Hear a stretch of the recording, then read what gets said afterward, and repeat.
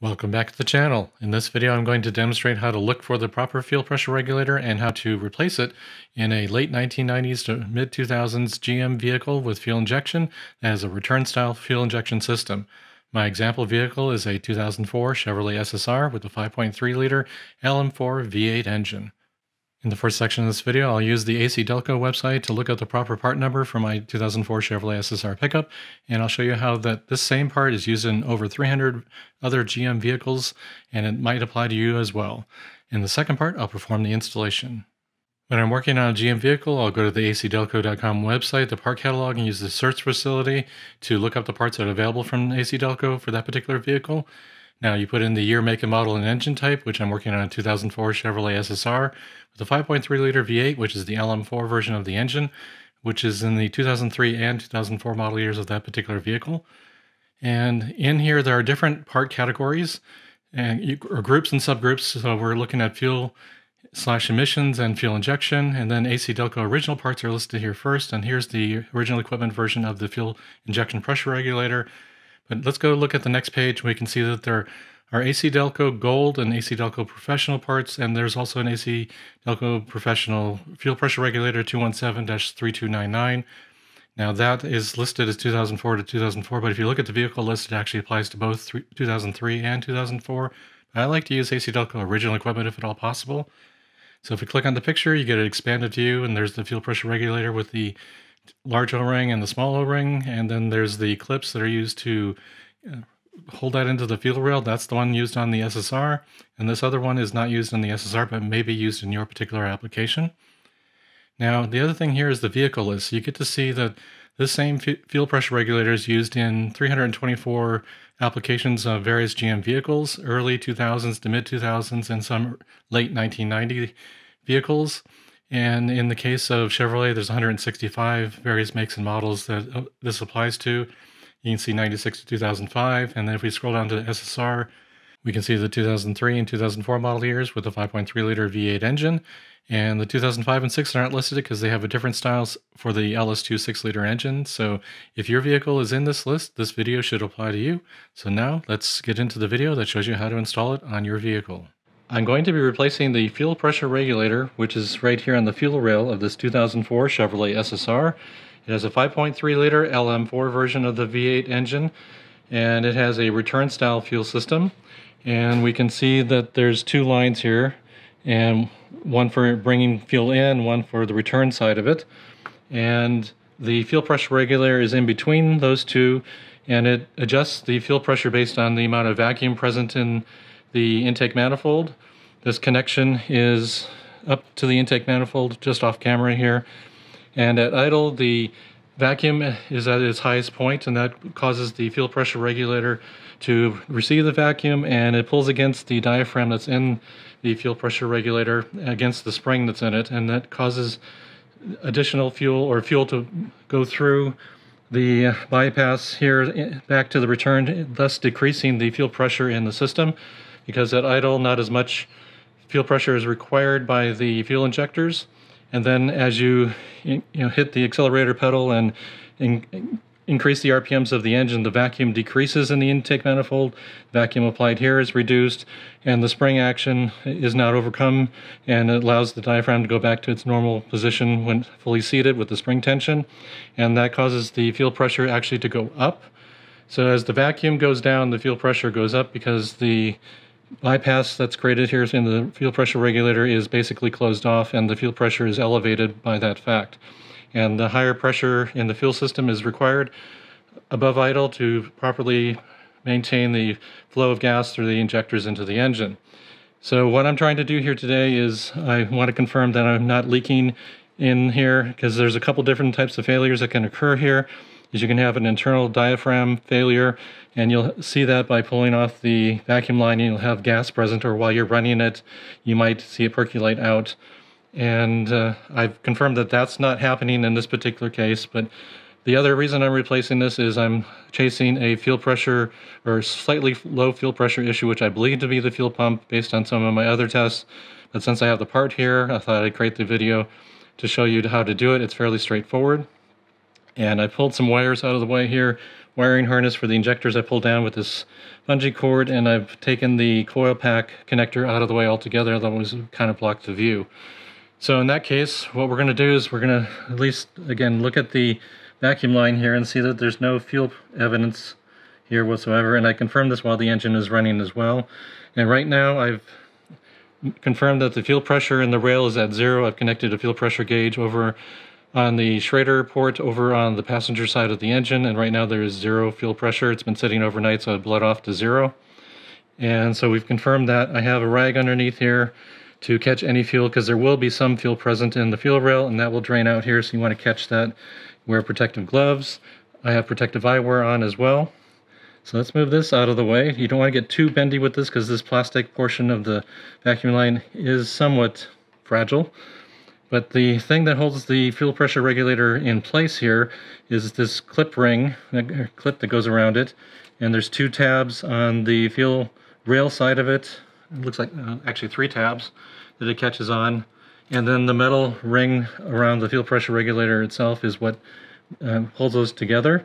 There are 2 O-rings. There's a large O-ring, which I'll show you when I get the new one out, and a small O-ring. So make sure you get both of those out if they don't come out, because the little O-ring loves to stay inside the fuel rail, and a lot of people will try to jam the new fuel pressure regulator with the new O-ring, and it just won't work. So what we're going to try to do here is remove this one. See if I can get in through the lights and camera here to take this off. See if I can do it with one or not.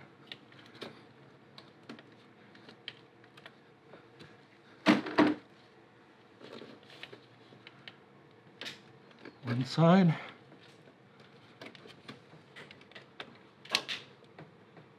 The other side.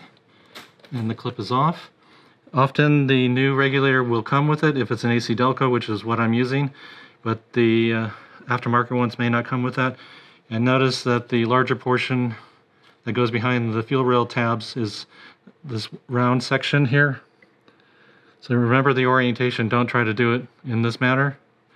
It needs to go in this manner because the smaller portion has to go around the metal ring of the fuel pressure regulator itself. And now this is where the gasoline might start flowing out a little bit, so make sure you have a suitable rag that you can catch that and properly dispose of afterwards. And you begin to walk it out gently, a little circular motion there, and it should walk out fairly easy. And there's in this case, a blue large O-ring. Once you get to that point and bring that out, you're going to start bringing some fuel out, so make sure your rag's in place. And there's the fuel pressure regulator. Get it in view there. And here's the large O-ring I was mentioning, but notice the little O-ring is not here. And also part of this is also stayed inside, so we need to bring that out carefully. So I'm going to set this off to the side.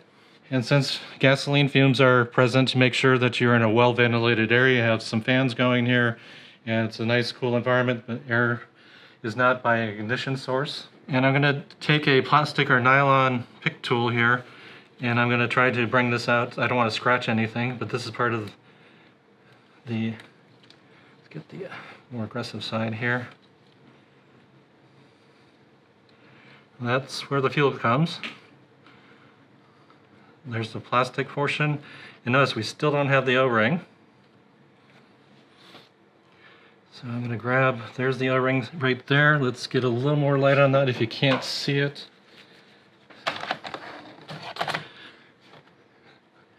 Right in the middle there, that gray O-ring is sitting right there. So again, this shouldn't scratch anything. I've seen metal picks and other things used. Be careful, you don't want to create a scratch or something in here to get this O-ring out. And there we go, we have the O-ring out.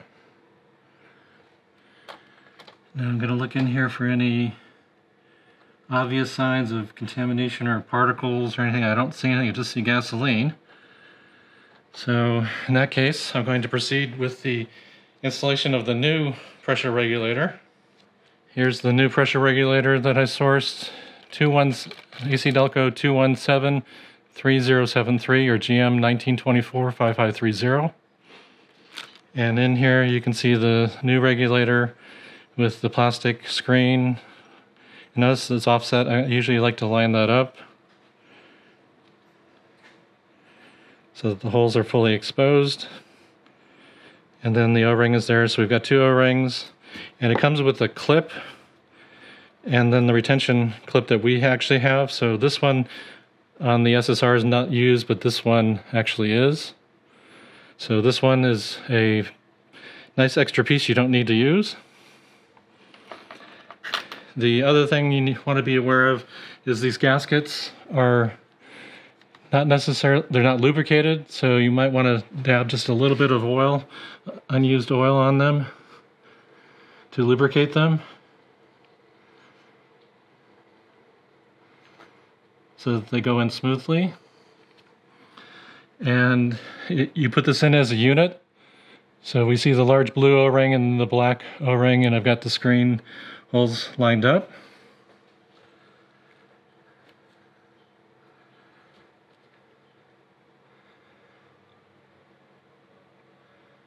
So just wiggle it in, and it should press all the way in.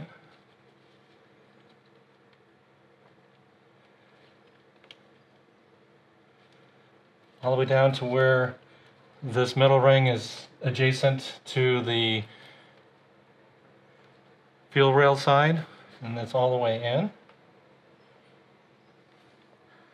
And then we're going to take the new ring, retention ring, and again the round portions towards the back, and the way that goes on like this. Again, we're trying to capture these tabs along with the front ring on the pressure regulator itself.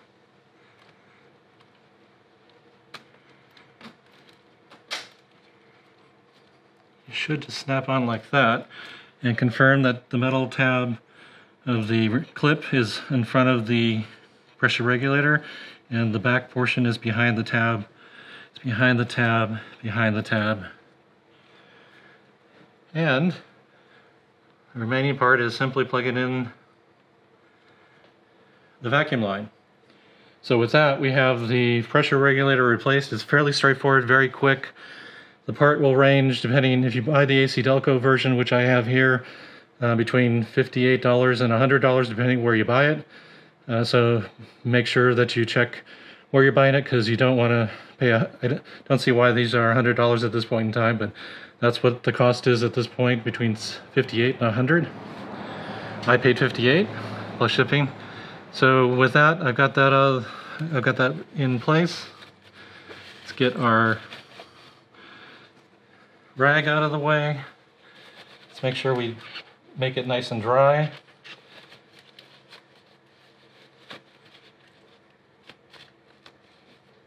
So we can check for leaks. And let's move the gas loaded rag here off to a safe area. Now I'm going to get the ignition key and turn on the fuel pump. So we should see it pressurized, at least to confirm that we're not running with any leaks here.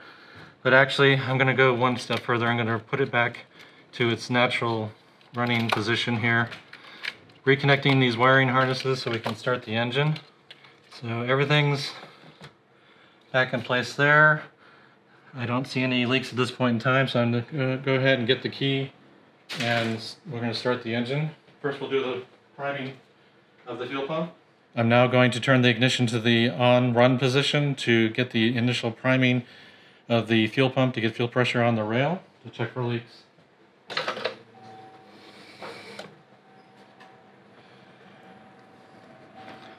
Okay, we have pressure applied. I'm going to use my inspection mirror here to confirm that we have no leaks underneath.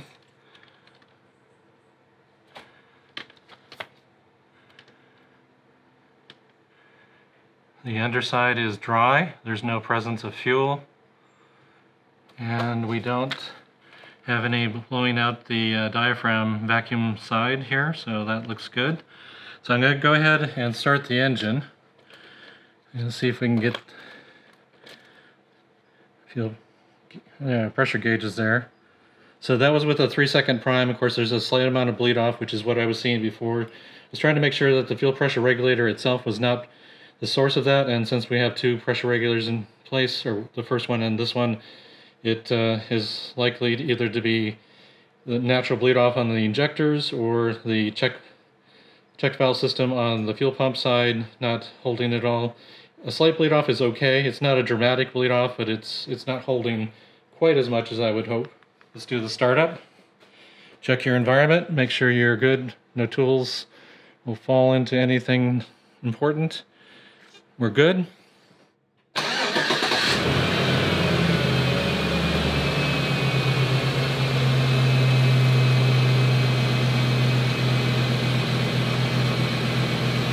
This is the, probably can't see it very well, the fuel pressure I was seeing before at idle, 46 to 48. And if you pull the vacuum line off, what you should see is the about 7 to 8 pound PSI jump in the fuel pressure. And you do. And let's do that again. See, the vacuum line's on, vacuum applied to the diaphragm, so some of the fuel pressure is being diverted back to the return side of the tank. And vacuum line off. And we're up at, looks like 56.